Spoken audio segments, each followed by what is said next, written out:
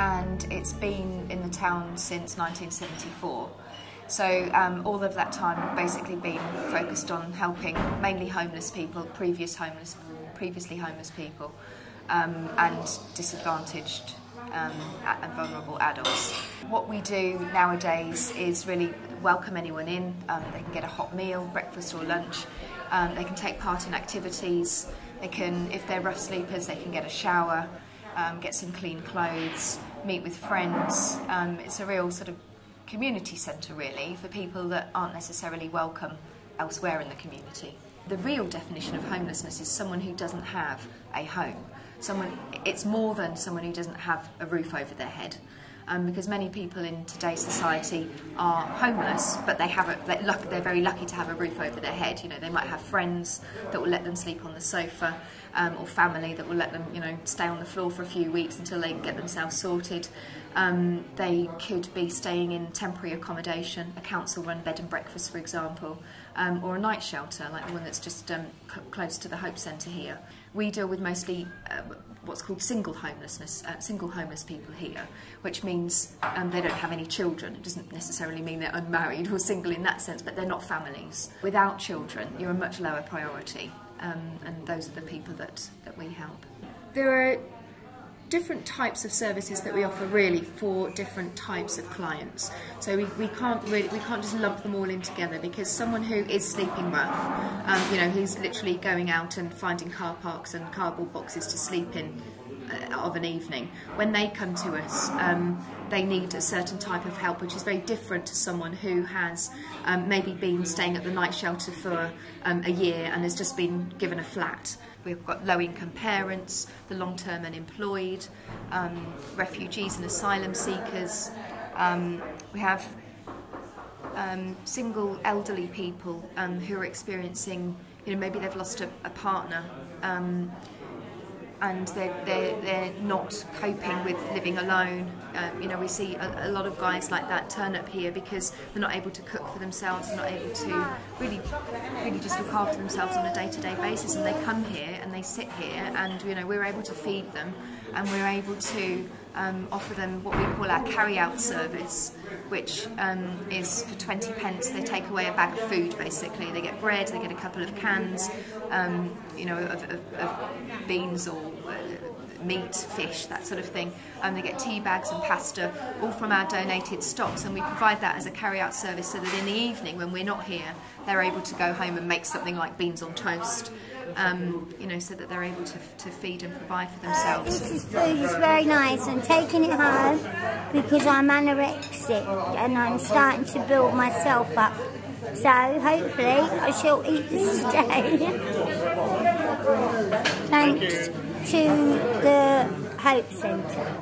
Within those basic services, we've also got showers, and we've got a clothing store.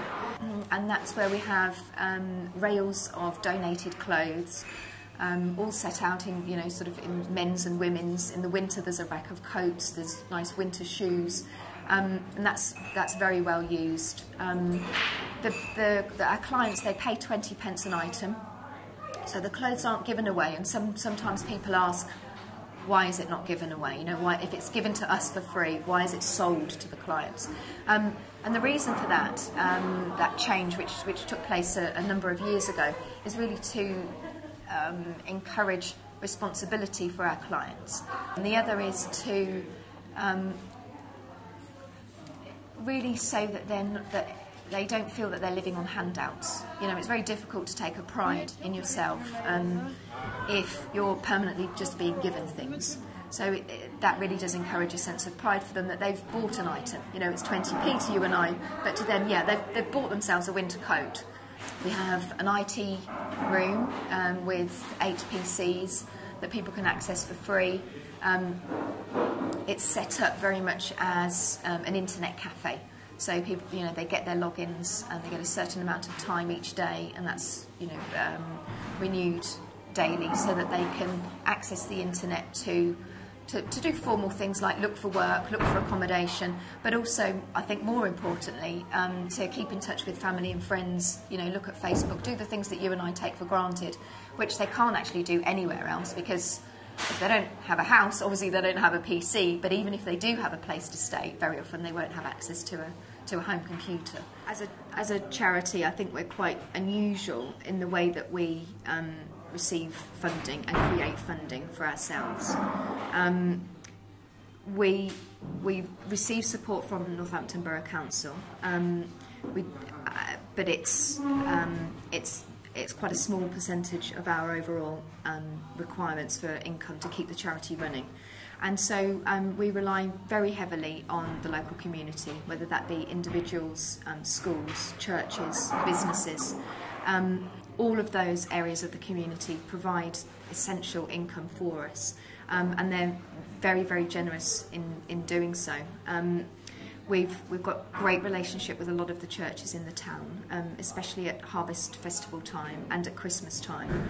And really what we would hope to do is to build ongoing relationships that work for us as a charity, for our clients, and also for that church community, you know, on an ongoing basis throughout the year, to see what we could do to make that sort of a two-way relationship on an ongoing basis.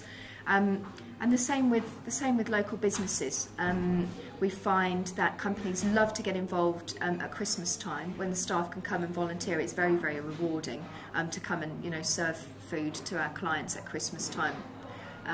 Staff get an awful lot out of that, and so do we as a charity, and so do our clients. And I think in terms of building a relationship with a business, then when we've worked successfully with businesses, it's been very much a two-way street. So I think what's quite unexpected to the business is the amount that we're actually able to give to them, in addition to the amount that we receive from them in terms of the support that they offer. DHL decided to go to the Hope Centre because we've got a lot of DHL sites around the Northampton area, and we looked into a number of organisations, and the Hope Centre was the one that we chose.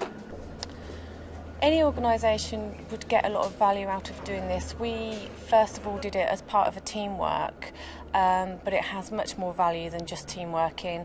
It gets everybody involved, getting things done that you wouldn't normally do in a workplace. People are able to use different skills. You're able to bond with people that you haven't met or worked with before. You can give something back to the community, and that's something that DHL value and find very rewarding, really. We're all scattered all across the country, and so the value we get of coming together and working on a task like making dinner for a group of people is really valuable to us as well. It's a good time to spend together as a team. In DHL we have our own charity called the DHL Foundation, and they have got a scheme called Match It, and so I put an application in for the money that we raised previously in August, and DHL Foundation matched the amount of money that we raised, so we're really pleased with that. I really do appreciate it. Well done for today.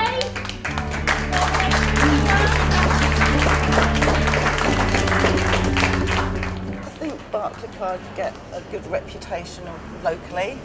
People know, and communities know that, you know, we are here and we will support them.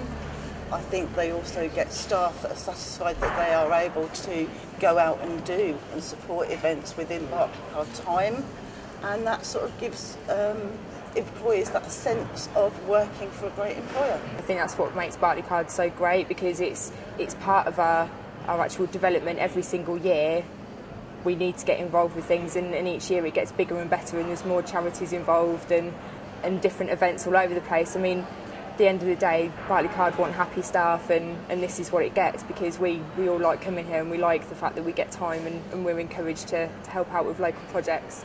We got involved with the Hope Centre because our belief within Royal Mail for recruitment is to give people opportunities that maybe other employers do not give those people opportunities.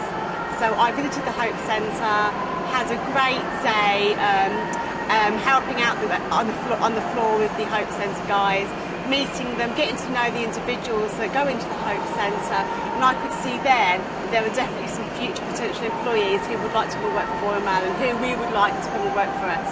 We deliver to every house, every day in the UK, and our ethos is that why not employ everybody who we serve? So we want a little snippet of every community working for Royal Mail.